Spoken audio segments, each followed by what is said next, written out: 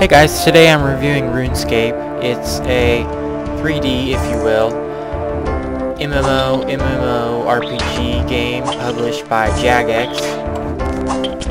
It's a very popular game. It's known as a browser game because you can run it in IE or Chrome or Firefox or whatever browser you prefer. And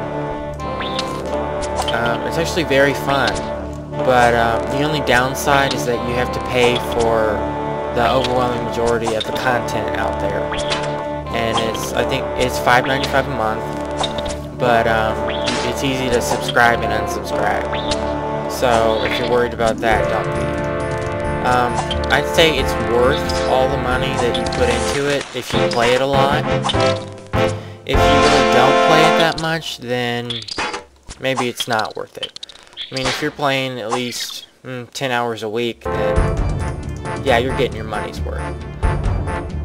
Okay, so right now I'm at rock crabs, which are good at training combat, and this game has combat skills, obviously. It has your melee, attack, strength, and defense.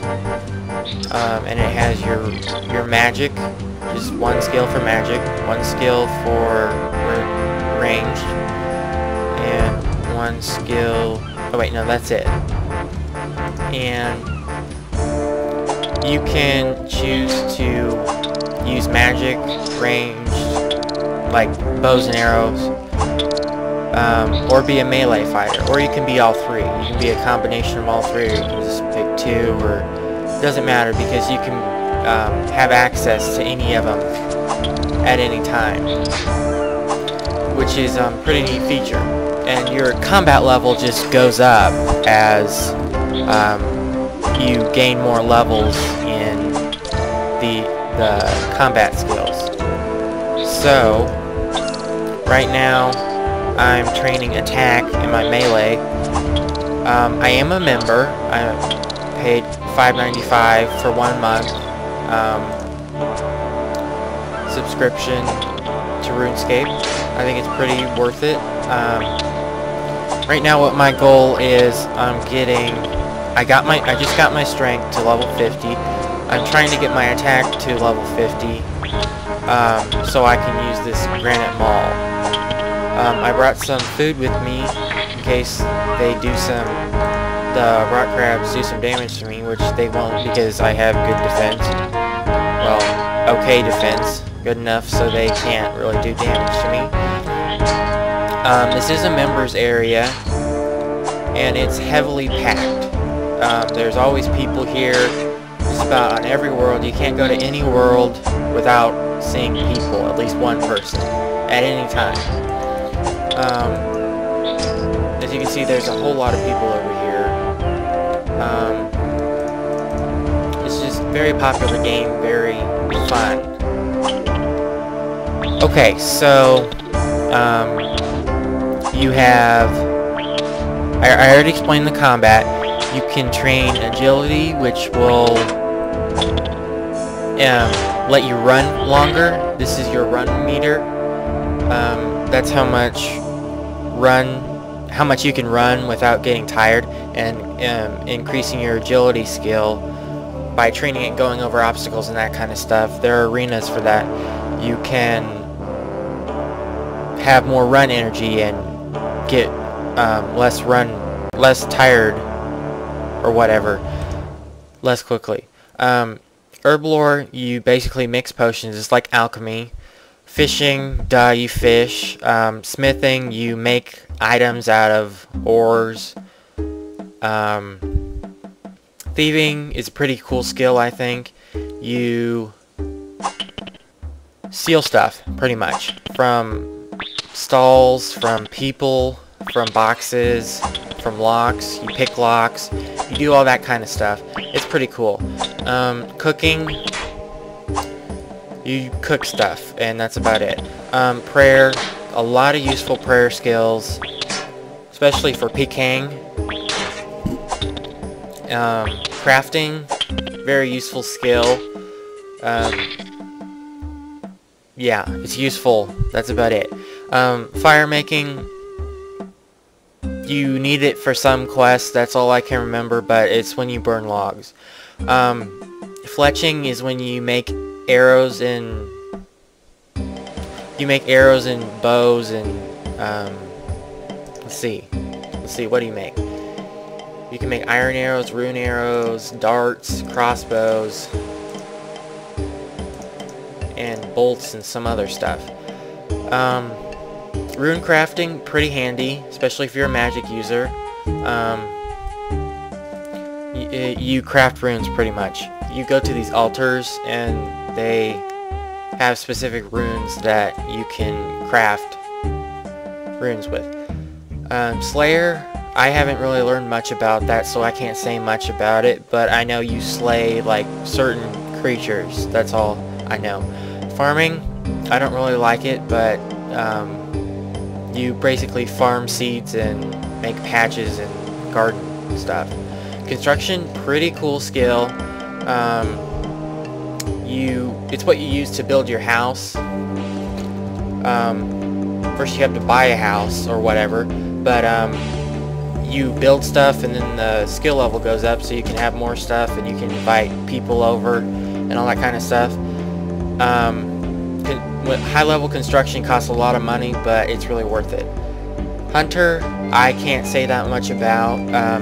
All I know is you can catch things and trap things, and you can make good money off of it. Summoning, you summon familiars, you summon creatures. You train, I forget how you train the skill, but it's when you, summoning is basically you summon creatures called familiars. Dungeoneering, I can't say much about that I know, but all I know is you go in these like instance dungeons, I think, and you defeat monsters, and you have to have certain skill requirements, and you can wear these different equips, and you get a ring or something. I can't remember, but those are all the skills. My total skill level is 235, you know, pretty newbie. A lot of my skills are just 1 because I haven't even bothered to train them yet. Okay, let's move on to the next thing. So, obviously monsters drop stuff when you kill them. Basic RPG element.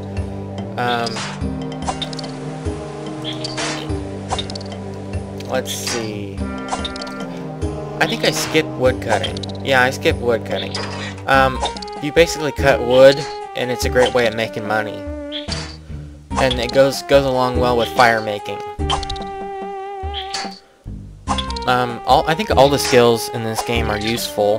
I mean, you need different people for different things. You can require assistance from people who have a higher level skill than you, and they can help you do something. Right now, yeah, I told you I was by rock crabs. There's some beautiful unicorns. Let's go back to Lumbridge. They call it Lummy. Pretty cool. Oh yeah, and this game's not all about graphics. It's not all about graphics because you know it's not all about graphics. If you want a graphic game, this isn't for you. If you want a medium okay graphics game and you don't care that much about graphics, this game's good for you.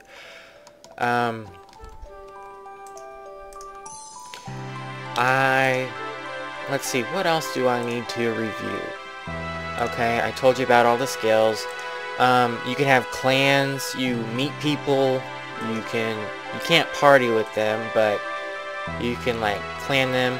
Oh, probably the biggest thing in this game is PKing, player killing, where you go around and kill people in the wilderness, or they kill you and you lose all your stuff, or it's kind of complicated, but if you know what PKing is from other games, then it's pretty related.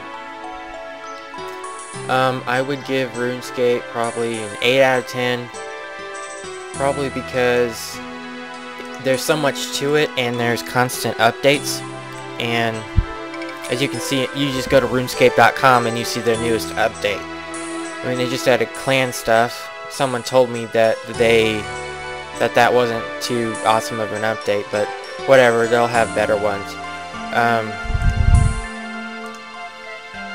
So yeah, the reason I only give it an 8 out of 10 is because they are known to be botters in this game.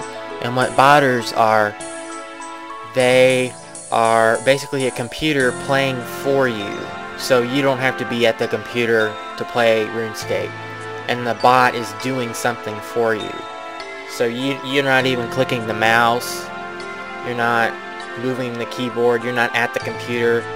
It's doing something for you. So basically it's a computer playing RuneScape. And there are so many bots. There's not enough to make it ruin the game, but there's a lot of bots. And hacking, not too big on hacking. I have not seen hackers ever. I played this game 5 years on and off. I've seen big changes since I started playing in 06, I think, or 07. The biggest one I saw was HD graphics. I mean, they don't really look HD, but who knows? They're still a lot better than what they were in like 06 or 05, whenever the game started. That's about it, guys. Hope you enjoyed. Please make sure to comment, rate, and subscribe to Glixture on YouTube. Bye.